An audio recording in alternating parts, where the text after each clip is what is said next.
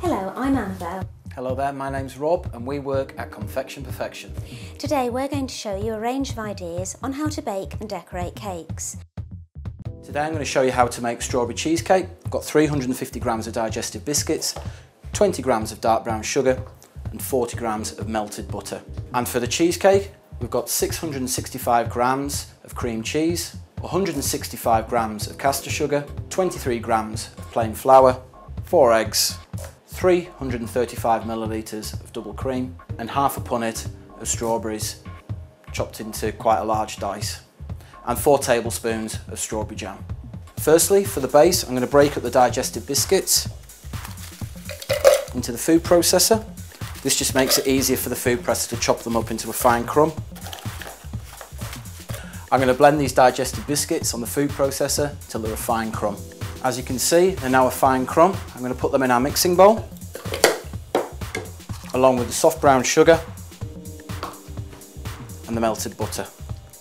Now here, I've got a 9-inch springform lined tin. As you can see, the greaseproof paper comes up really high over the tin. This just forms a collar to support the cheesecake whilst it's rising. And in here, I'm going to mix our cheesecake base together, rubbing the fat into the biscuits. You can use a spoon or a spatula if you like, but personally I find it's better just to use your hands. Making sure it's all well incorporated. And then we're going to pour our biscuit base into the springform tin. And then with the back of my hand, I'm just gently pressing down the biscuit base, but not too firm. No, that's the biscuit base ready. Okay, for the strawberry cheesecake mix, the mixing bowl, I'm going to add our cream cheese, caster sugar, and our plain flour. When we're mixing the cheesecake mix, we're doing it nice and slowly. We don't want to add lots and lots of air, otherwise during the cooking process, the cheesecake will souffle up and when it comes out of the oven, it'll sink back down again. So we're just doing it nice and slowly. And then we're going to add our eggs one at a time. We're just adding the eggs one at a time, because if we were to add them all at once, it would split our cheese mix. Whilst incorporating the eggs, you can turn up a little bit if you want, but not too much.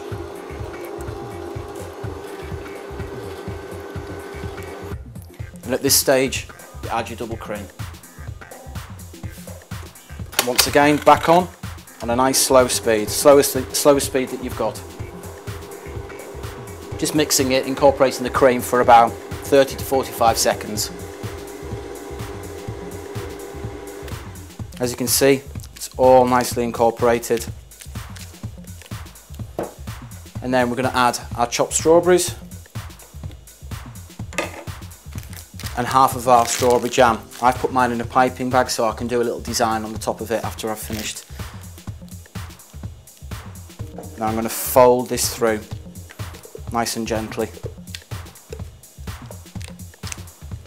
Strawberry jam doesn't have to be really well incorporated. It's quite nice if it's marbled.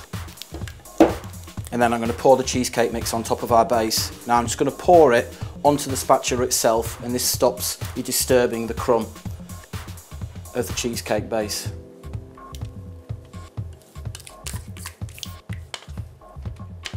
And then I'm going to smooth it all off on the top, give it a nice level top.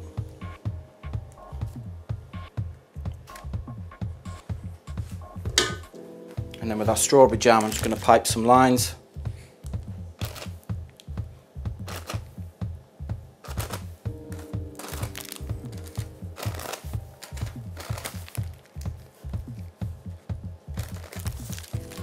And then with a knife, just feather it through.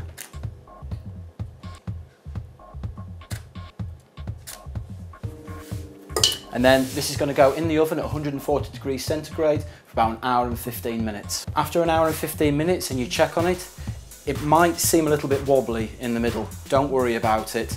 Leave it to cool overnight and it will be set by the next day. Now that's been in the oven for about an hour and 15 minutes.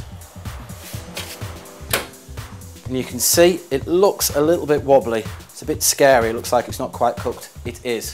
Trust that it's cooked, because once that's cooled down overnight in the fridge, that'll set up nicely. cheesecake has set overnight. You can see that it's nice and firm to the touch. All we have to do is remove the greaseproof paper from around the sides and then slide it off onto your cake stand. And then if you want, it's fine as is, nice afternoon tea, or you can decorate it. I've got some strawberries and white chocolate here, just to make it look a little bit pretty.